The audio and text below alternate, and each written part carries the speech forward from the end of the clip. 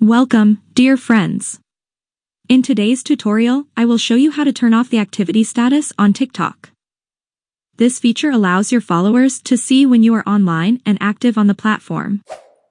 While this is useful for better interaction with friends, there are times when you want to maintain your privacy. Turning off the activity status can help you use TikTok without others knowing when you are present. However, keep in mind that when you turn off this option, you will also not be able to see when your followers are active. This is a mutual setting that allows greater control over privacy for all users. So if you're interested in how to turn off the activity status on TikTok, stay until the end of this video and follow my steps.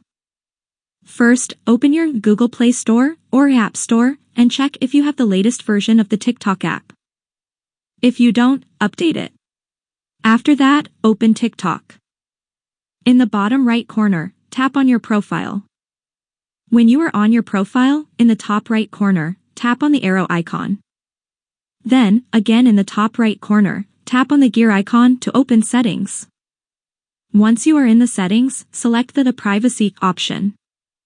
Finally, tap the switch next to the activity status option to turn it off, and that's it.